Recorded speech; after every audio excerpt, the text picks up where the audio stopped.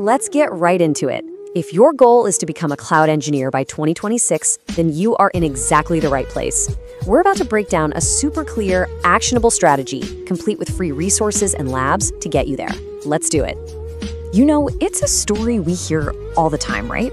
You start your cloud journey, you're full of energy, and then, bam, you hit this massive wall of complexity.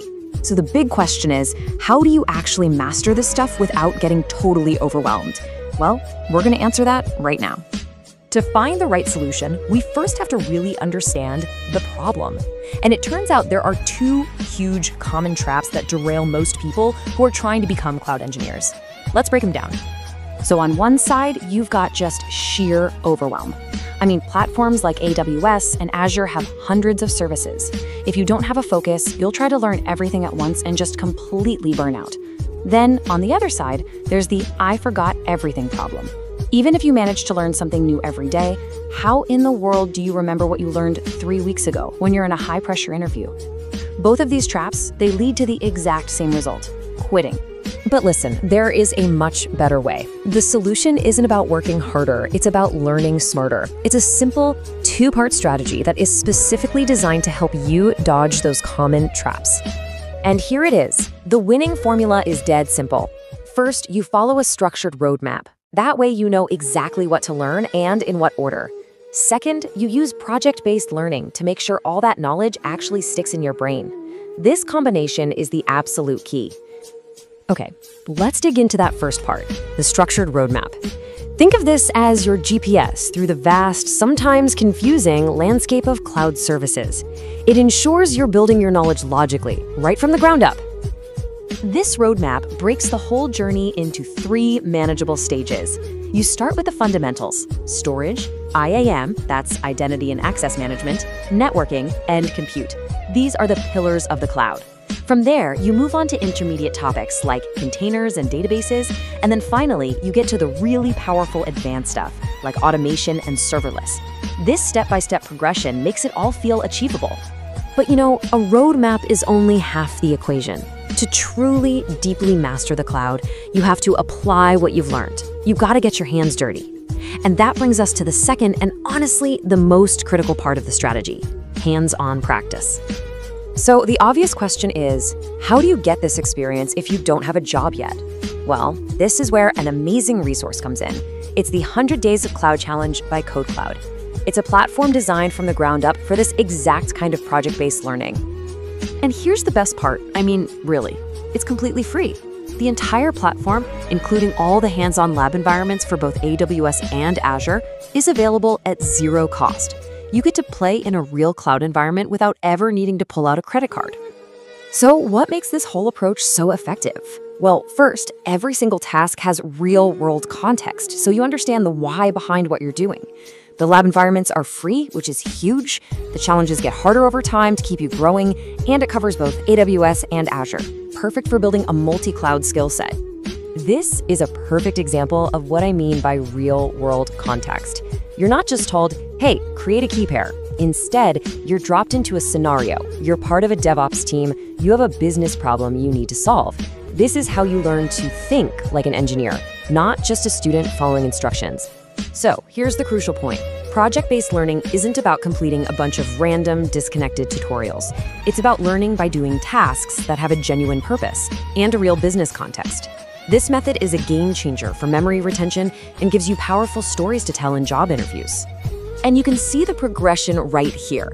On day 1, you might start with a fundamental task, like creating a key pair. By day 25, you're handling a data migration from the command line. And by day 50, you could be managing a whole Kubernetes cluster with Amazon EKS. The platform guides you perfectly up this learning curve. So, we've covered the traps, and we've covered the solution. Now let's just put it all together into an actionable plan you can start today. Here is your path forward. First, commit to that 3-stage roadmap. Go from beginner to intermediate to advanced. Second, complete just one hands-on lab from the 100 Days of Cloud Challenge each day. This consistency is what builds momentum. And the result? You won't just have certifications. You'll have real, practical, interview-ready skills that companies are absolutely desperate for. So that's the strategy. It's structured, it's practical, and it's proven to work. The only thing left to do is start. So I'll leave you with this question. With this new path right in front of you, what cloud problem will you solve first? You want to be a cloud engineer by 2026? That is an awesome goal. But if you're serious about mastering platforms like AWS or Azure and actually nailing those interviews, you can't just wing it. Nope, you need a solid strategy. So let's dive into a proven one. But first, let's just get real for a second. Have you ever started learning cloud, you're super excited, and then, a few weeks in, you just feel stuck? If that sounds familiar, trust me, you are not alone. So what is it? Why do so many of us hit that wall? Well, it turns out the answer isn't about a lack of effort or motivation. The issue is much deeper. It's a fundamental problem with how we're all trying to learn cloud in the first place. In fact, it really just boils down to two main reasons why people feel like giving up on their cloud journey. Just two, but man, they are massive hurdles to overcome. Okay, first up is the classic information overload. You log into the AWS console for the first time and bam, it's this tidal wave of hundreds of services with these crazy cryptic names. Where to even start, right? So you try to learn it all and you just burn out. And the second one is just as frustrating. You forget what you learned.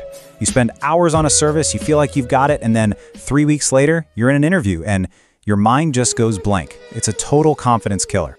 All right, so how do we fix this? The good news is there is a clear two-part strategy that is specifically designed to tackle these problems head-on and really set you up for success. And you know what? The solution is beautifully simple. It's not about memorizing hundreds of services, it's about combining two incredibly powerful ideas, having a structured, focused roadmap, and getting real, hands-on, project-based practice. So here's the key. Think of it like a two-step dance. Step 1. Follow a roadmap that tells you exactly what to learn and when. No more guessing. Step 2. You immediately take that knowledge and you apply it in realistic projects. Let's break down what that actually looks like. First, let's talk about that structured learning roadmap. This is basically your GPS through the wild jungle of cloud services. It keeps you focused on only what you need to know to get hired.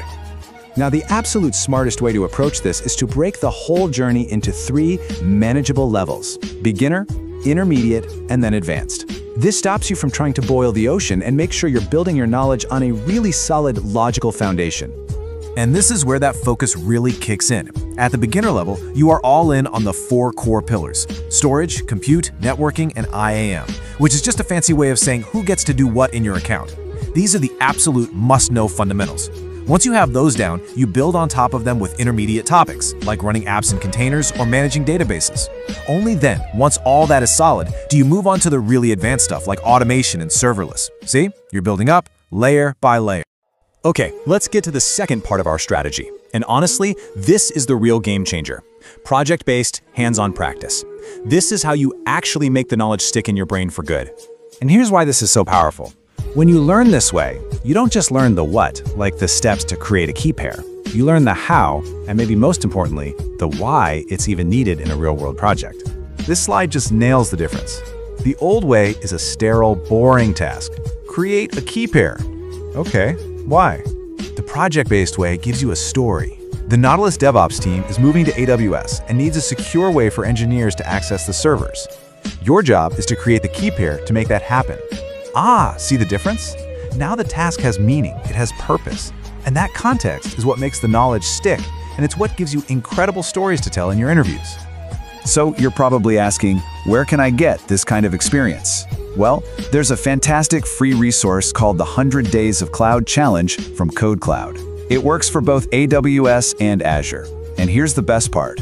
It gives you a real live lab environment. That means you don't have to worry about setting up your own cloud account or getting some crazy surprise bill at the end of the month. And what's really cool is that this challenge is designed to grow with you. You might start on day 1 with a fundamental task, like creating a key pair. But by day 25, you're tackling something like a data migration. And by day 50, you're scaling Kubernetes clusters, a super powerful tool for managing modern applications. This steady ramp up in complexity keeps you challenged and constantly leveling up your skills. So when you put these two pieces together, the structured roadmap and that hands-on project-based practice, what you get is a powerful, clear, direct path to success. So let's just recap what this approach really does for you. It completely solves that information overload problem by giving you laser focus. It dramatically improves how much you remember because you're actually learning by doing. It builds the practical skills that you can talk about with confidence in an interview, and best of all, it gives you a clear, actionable plan so you always know what to do next. So there you have it, a clear strategy, a focused roadmap, and even free resources to get you started. The path is all laid out for you. The only real question left is, when does your journey begin?